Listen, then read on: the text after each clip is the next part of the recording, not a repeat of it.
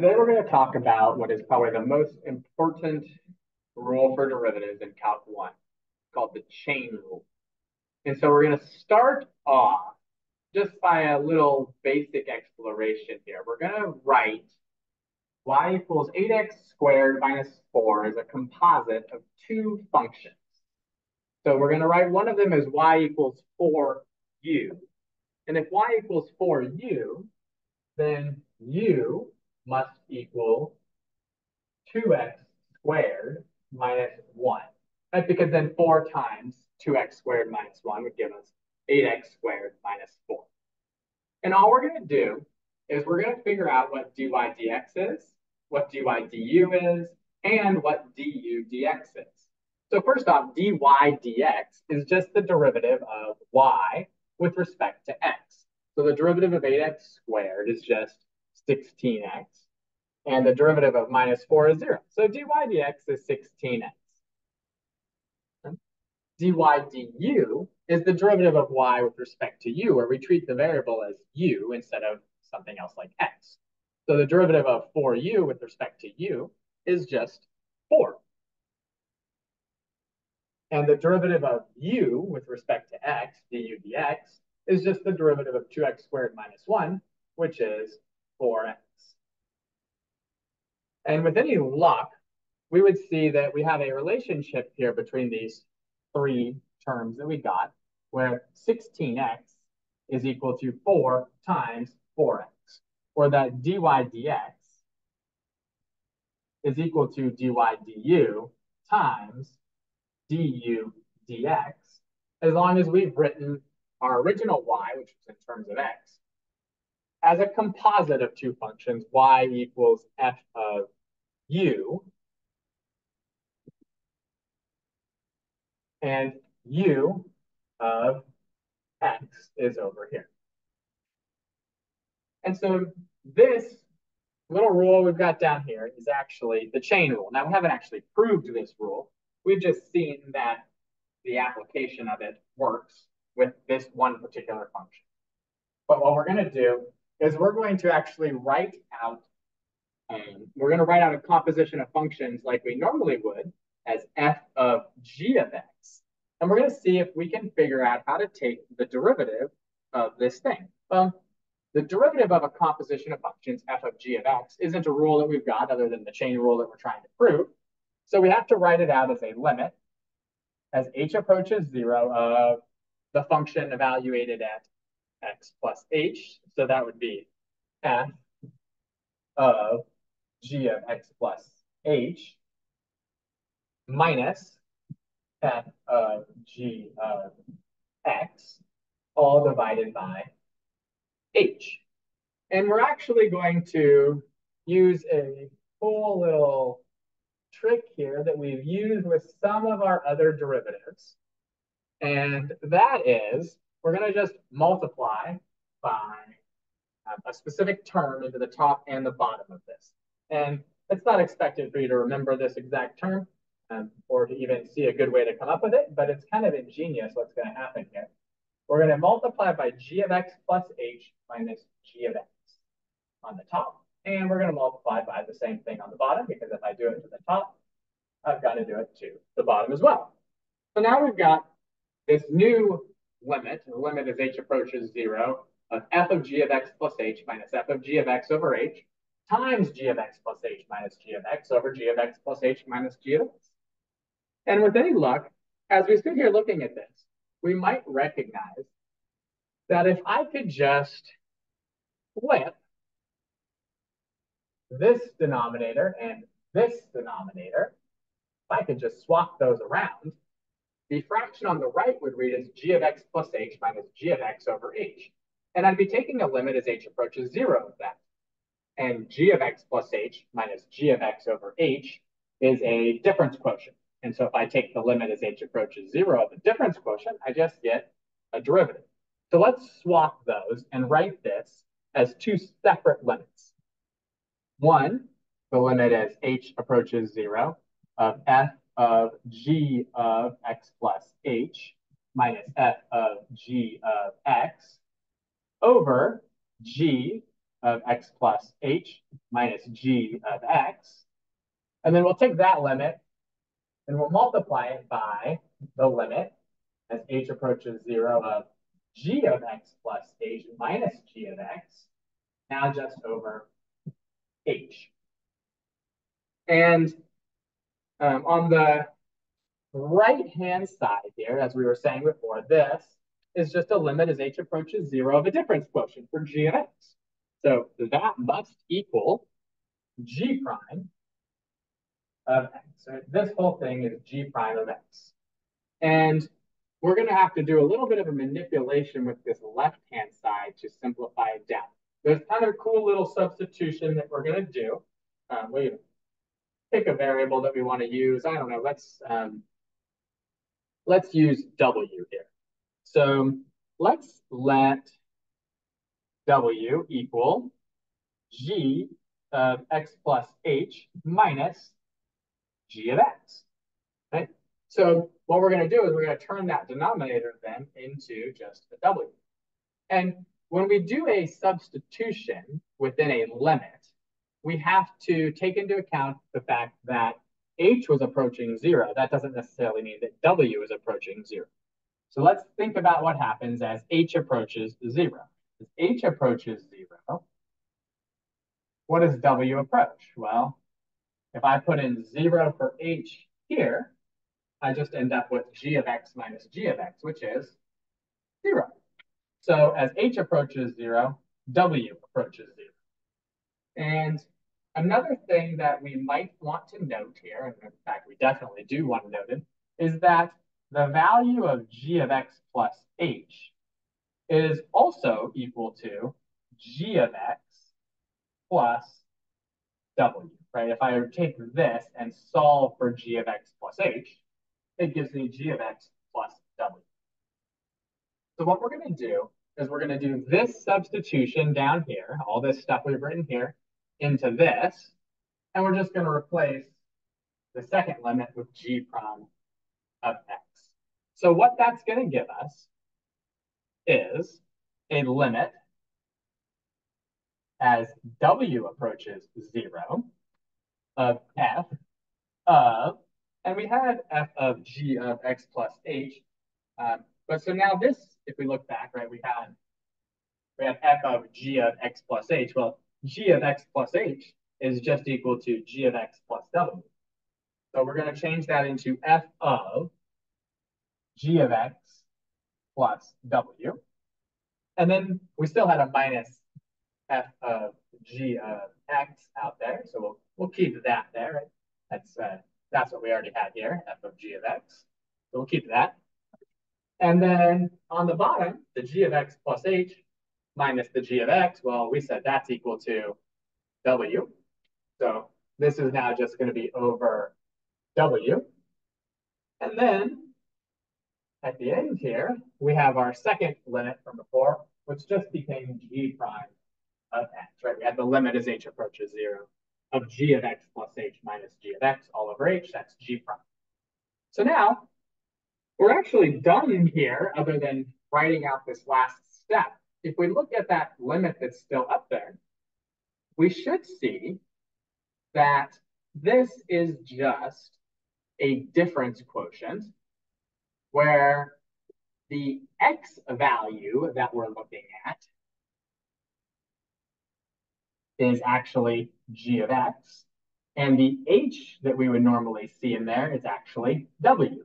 Right? If I reread this as every w is replaced with an h and every g of x is replaced with an x, I would have a limit as h approaches 0 of f of x plus h minus f of x over h. That's just a derivative of f at x. Well, since this isn't actually true, we're just using this as a tool to kind of help us sort of see what's going on here.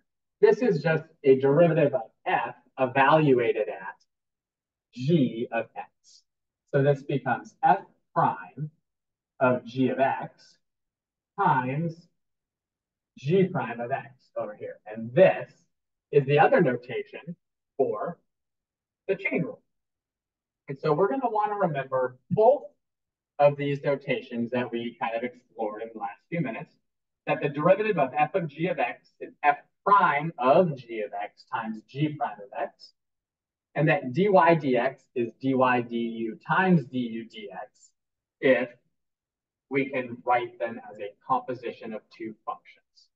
Okay? And so this is going to allow us to take the derivative of things like the sine of 12x or cosine squared of x, where there's a function within another function.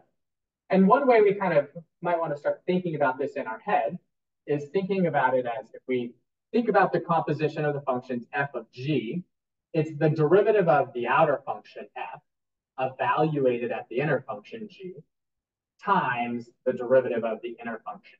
And if you think about it that way, the derivative of the outer function evaluated at the inner function times the derivative of the inner function, it's going to help you as we move through here to be able to do some of these more difficult derivatives in your head. And that's really going to be our goal, is to be able to do the chain rule for derivatives in our head as we move through this unit, because the derivatives are just going to keep getting more and more complicated. So let's start using the chain rule with this one, y equals 3x squared plus 1 squared. So what we're going to first do is we're going to rewrite this as a composition of functions. And for most of the ones we do today, I'm going to write it as y equals some function in terms of u. So u squared, where u is equal to 3x squared plus 1. Right? So if I plug in 3x squared plus 1 is u, I get y equals 3x squared plus 1 squared. So this is the two functions that when composed together yield our original function. So we should be able to use the chain rule to find the derivative of this by first taking the derivative of y with respect to u. So dy du is 2u. This is dy du. And then we'll multiply that by the derivative of u with respect to x, which is 6x, du dx. And if we multiply those together, we get 12ux. And of course, we don't want an answer of 12ux. Since our original function was all in terms of x, we want to find a result to all be in terms of x. So luckily, we know that u is equal to 3x squared plus 1. So we'll just rewrite this as 12x times 3x squared plus 1. And that's our final answer. We used dy dx as dy du times du dx. We were able to break it into the composition of functions and get a final result. Now what we're going to do off to the side over here is let's expand this out just to see that if it's expanded, we'll get the same answer. So if I expand out 3x squared plus 1 using a bit of algebra here, we should get 9x to the 4th plus 6x squared plus 1. And then if I take the derivative with respect to x of 9x to the 4th plus 6x squared plus 1, we'll get 36x cubed with power rule plus 12x. And then the plus 1 is as a constant, so it becomes 0.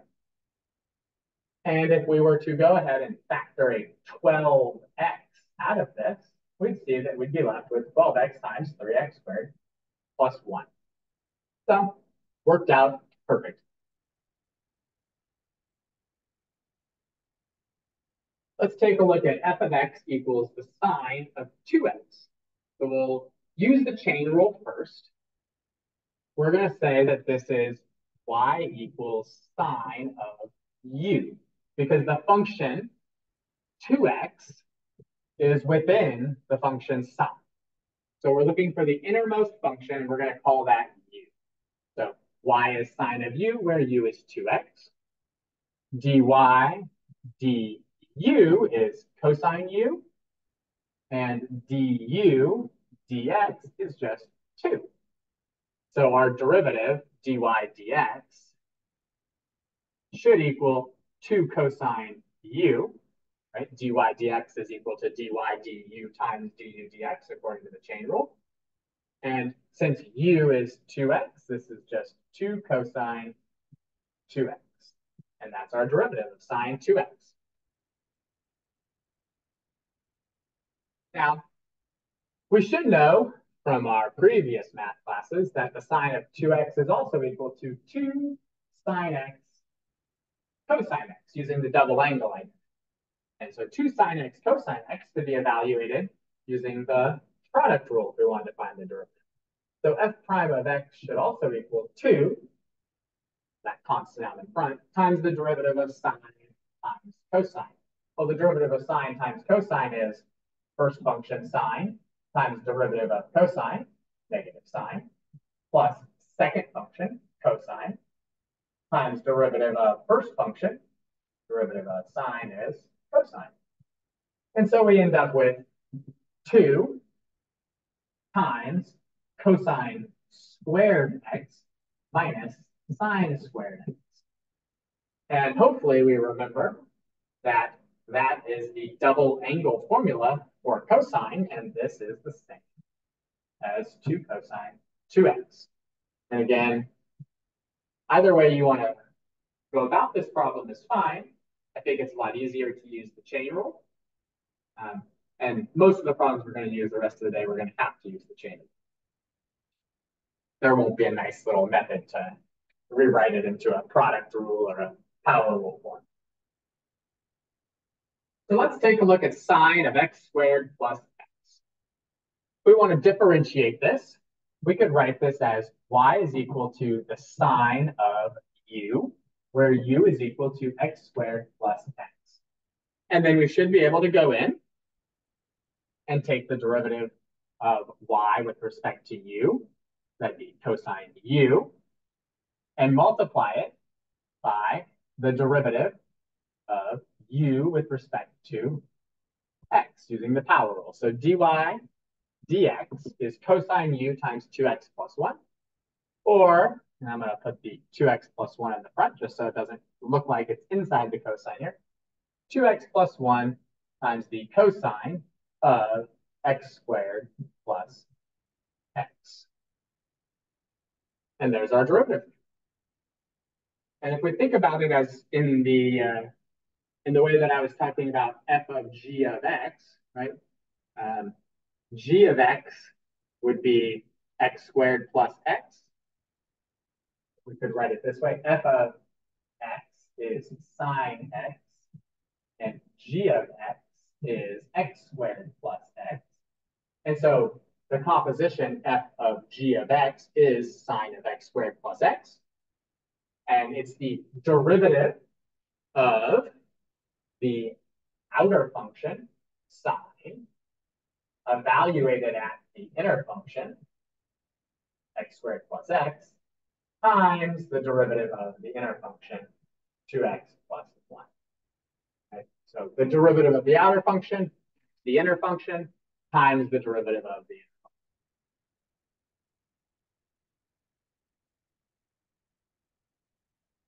Here we've got f of x equals the square root of x squared plus 1. And we're looking for f prime of x again. So let's rewrite this as y equals root u, where u is equal to x squared plus 1.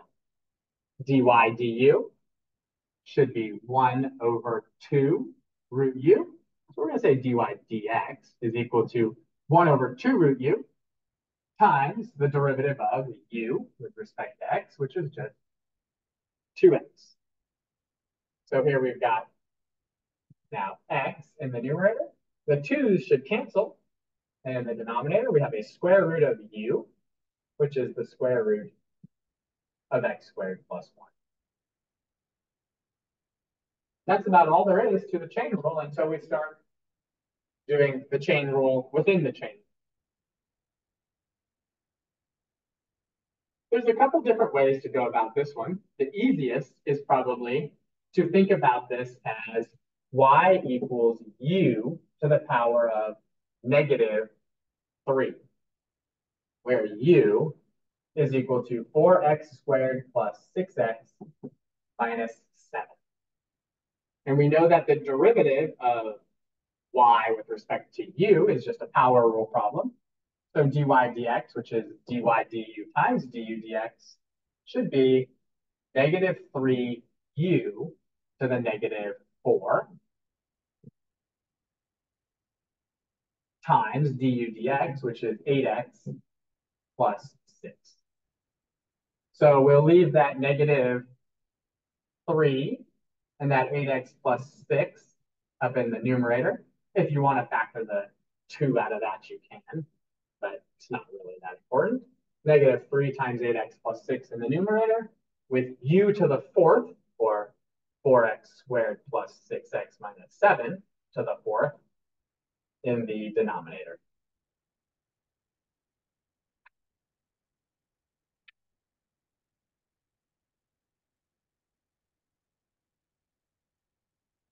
Here we've got a cube root of u. Y equals u to the 1/3, the cube root of u, where u is equal to 5x squared minus x plus 4. And again, f prime of x, or dy dx, ought to equal 1/3 u to the negative 2/3 dy du, using the power rule, times du dx, 10x minus 1, again using the power rule. And so now we just end up with that 10x minus 1 in the numerator, the 3 is in the denominator, and we have our u, 5x squared minus x plus 4 to the 2/3 power in the denominator with it.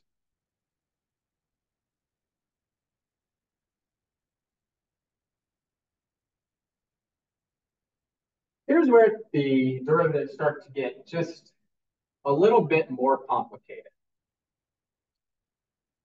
So now we have 2x plus 5 to the 3rd power times 3x minus 1 to the 4th power, which means we've got a product of two functions, but both of those functions are being raised to a power.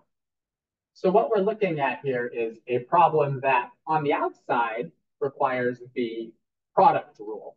We're going to say this function is u, and this function is v, right? And we'll have to use the product rule for that. But in order to find the derivative of each piece of it for the product rule, we'll have to use the chain rule. Or we could distribute them out fully, but that's going to be way more effort than we really want to do. So what we'll do is f prime of x is equal to u, 2x plus 5 to the 3rd. And then let's go off to another page here for a second and find the derivative of 3x minus 1 to the 4th. 3x minus 1 to the 4th, if I do this sort of off the side separately, let's let this be y equals u to the 4th, where u is 3x minus 1.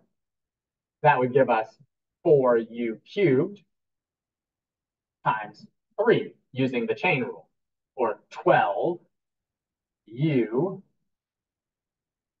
cubed. So we've got 12 times 3x minus 1 cubed as our derivative of 3x minus 1 to the 4th power. And so hopefully that makes sense. So we'll go in and we'll put that in there. So now we've got a 12, and we've got a 3x minus 1 to the 3rd.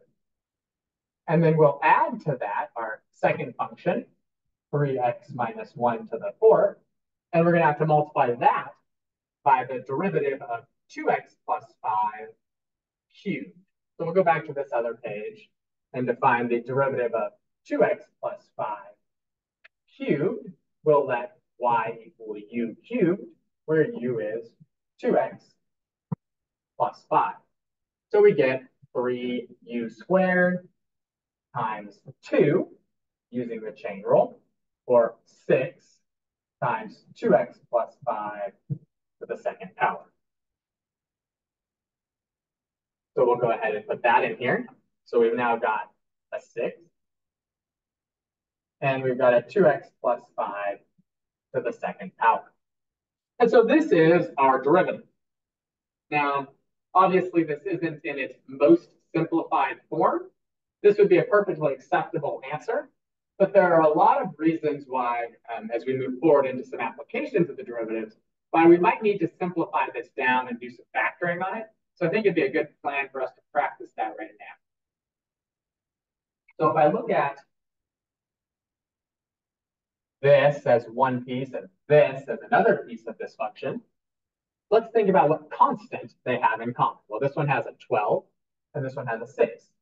So we'll factor out a 6. And if we think about powers of 2x plus 5, the smallest power that they have in common is 2x plus 5 to the second power. And if we think about 3x minus 1 powers, they have a 3x minus 1 to the third power in common. So what's left from the first term? If I've taken out a 6, well, the constant that's left is a 2. And if I've taken out 2x plus 5 squared from 2x plus 5 cubed, I'm just left with 2x plus 5.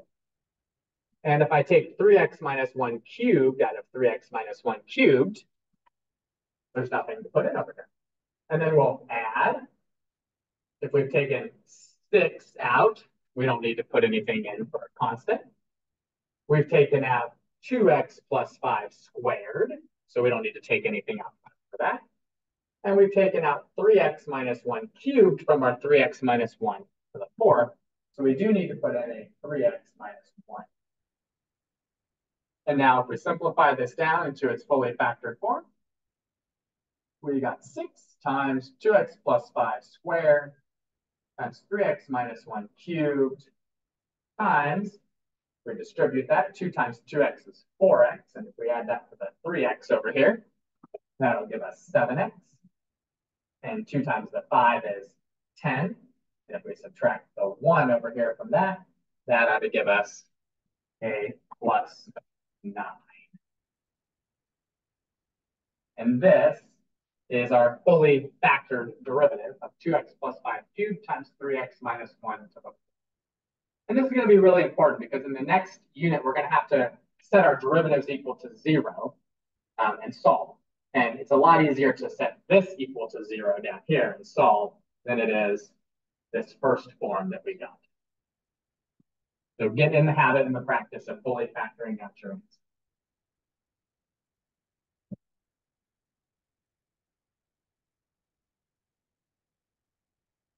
Here we've got f of x is equal to the square root of 2x minus 5 times 3x plus 1 to the power of 6.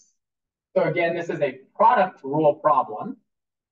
But within the product rule, we're going to have to use the chain rule to find the derivatives of root 2x minus 5 and 3x plus 1 to the 6th. So an initial first setup should look like f prime of x is equal to the first function, root 2x minus 5, times the derivative of the second function. And to find the derivative of 3x plus 1 to the 6th, let's find ourselves a new page real quick. If we're looking for the derivative of 3x plus 1 to the 6th, that's y equals u to the 6th with u equal to 3x plus 1. So that should be 6u to the 5th times 3, or 18 times u to the 5th, or 3x plus 1 to the 5th. So we've got 18 times 3x plus 1 to the 5th. Let's throw that in right here, 18 and 3x plus 1 to the power of 5. And then we will add to that our second function, which was 3x plus 1 to the 6th, times the derivative of root 2x minus 5. Well, if we've got root 2x minus 5, that's y equals root u, with u equal to 2x minus 5. And we should know that y equals root u differentiates to 1 over 2 root u, and 2x minus 5 differentiates to just 2. So what we end up with is 1 over root u, or 1 over the square root of 2x minus 5. And so we'll just go ahead and pop that in over here. And I don't actually need to write it next to it. I'll just say over the square root of 2x minus 5, since it was 1 over that we're multiplying. And now we're going to go through that same process that we did a minute ago and try and simplify this down into one multiplication and division of a bunch of nice little binomial terms. So the first thing we'll have to do is we'll have to get a common denominator, which means that we're going to have to multiply this whole first piece by root 2x minus 5 over root 2x minus 5.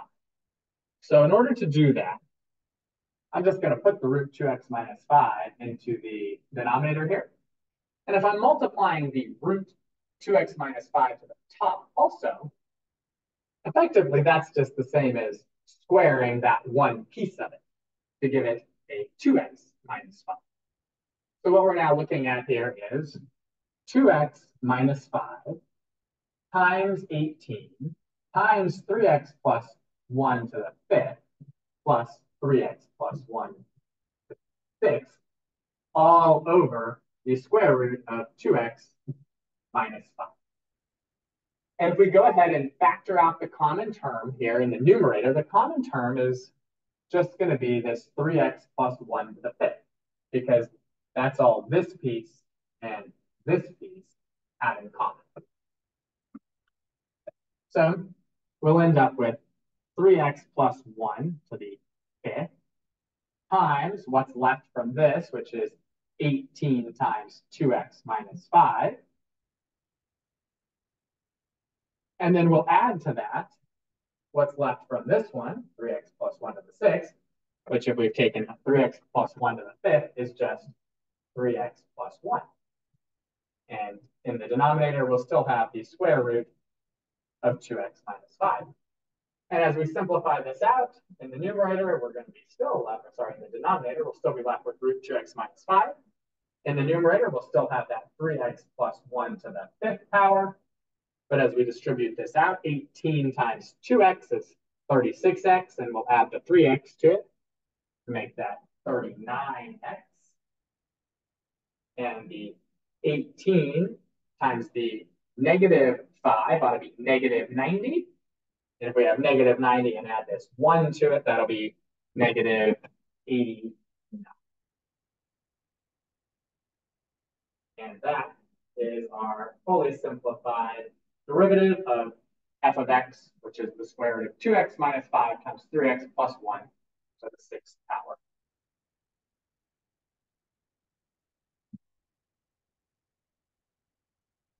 We'll do just a couple more here.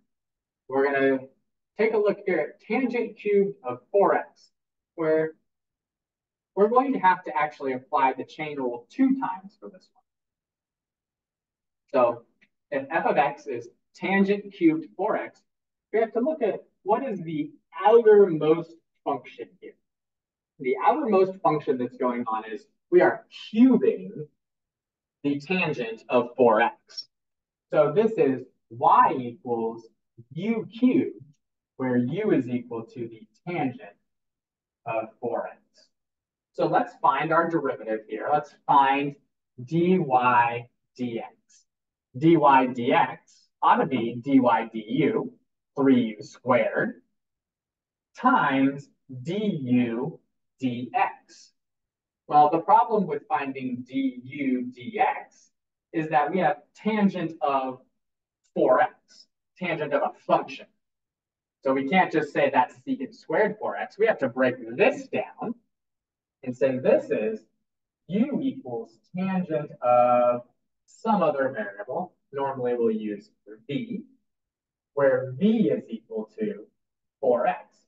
And we'll have to then apply the chain rule with u equals tangent 4x by finding the derivative of both of these and multiplying them down here by our dy du. So let's go ahead and do that. We've got our dy du. Our du dv times our dv dx should give us du dx, which is what needs to go here. So du dx is du dv, or secant squared v, times the derivative of v. So this is secant squared v when we take the derivative. And this is just a 4. The derivative of v with respect to x is just 4. So now it looks like we've got 4 times 3, constant of 12. We've got u squared, which is tangent of 4x squared, or tangent squared 4x. And then we've got secant squared v, or secant squared of v, 4x. And that is the chain rule within the chain rule, right? We've applied the chain rule once, and then a second time here. The chain rule within the chain. So you can, have as many composite functions as you need to, and you just break out the chain rule into each. So let's see if we can find the slope of the line that is tangent to sine to the 5th of 2x at x equals pi over 3. So in order to find a tangent line slope, we just need to find the derivative and evaluate it at this x value, at x equals pi over 3. So to find the derivative, to find dy dx, we need to rewrite this as y equals the outermost function, right? U to the 5th. We are raising sine 2x to the 5th power. So we have y equals u to the 5th, where u is sine 2x. So our derivative should be 5u to the 4th times the derivative of sine 2x. Well, in order to find the derivative of sine 2x, we're going to have to rewrite this as u equals sine of v, where v is 2x, because this is the sine of a function, sine of 2x. So the derivative of u with respect to v is going to become cosine of v, and then we'll multiply by the derivative of 2x, which is just 2. So it looks like what we end up with here is going to be 10 sine to the 4th of 2x, because u is sine of 2x. So sine to the 4th of 2x times the cosine of v, or the cosine of 2x. And we wanted to evaluate this at x equals pi over 3. So dy dx at pi over 3 is just 10 sine to the 4th of 2 pi over 3 times the cosine of 2 pi over 3, which is 10 times, well, the sine of 2 pi over 3 as a reference angle for 2 pi over 3 is pi over 3, and we're in the second quadrant there. So the sine of pi over 3 we know is root 3 over 2. So we have root 3 over 2 to the 4th power. And then the cosine of 2 pi over 3, again, that's in the second quadrant, where cosine is negative, so negative. And then the reference angle is pi over 3, so we know that the cosine of pi over 3 is a half, so this should be negative 1/2. And if we go about simplifying that down, root 3 to the 4th power is root 3 times root 3 times root 3 times root 3, or 3 times 3, or 9. And so we're going to have a 9 times a 10, 90. Well, the negative out in front. And we have 2 times 2 times 2 times 2 times another 2 from over here. And we have 2 to the 5th. And 2 to the 5th is 32. We can reduce that by dividing them both by 2. Could simplify that down first if we wanted to. It should give us negative 45 over 16. And that is our final answer. So the last problem we're going to do today using the chain rule is we're going to show that the slope of 1 over 1 minus 2x to the third power is always positive. So a slope of a curve is just the derivative of it. So let's see if we can find the derivative here. So this is y equals u to the negative 3 power, where u is equal to 1 minus 2x. So to find the derivative, dy dx, we should just do dy dx equals negative 3 u to the negative 4 times the derivative of 1 minus 2x, which is just negative 2. So our derivative ends up being negative 3 times negative 2 is just 6. And u to the negative 4 drops to the denominator to become 1 minus 2x to the power of 4. And we know that 6 in the numerator is always positive. And we know that any number I raise to the fourth power is going to be positive unless that number that I'm raising to the fourth power is 0. And the fourth power is always positive, 0. So the only thing that would make this greater than 0, or not greater than 0, would make it undefined, is if 1 minus 2x doesn't equal 0, right? And if 1 minus 2x doesn't equal 0, that means that 2x can't be 1 or x can't be 1x, right? But luckily, x equals 1/2 is not in the domain of our function. Right? Because if I try to plug 1/2 in right here, I get 1 minus 1, which is 0 to the third power. Right? This function here has an asymptote at x equals 1/2. So the function has no slope there because it's not defined. So we've proven that regardless of the x value, as long as x isn't a half, which isn't in the domain for this function, the derivative is always greater than 0, and therefore the slope of that curve is always positive.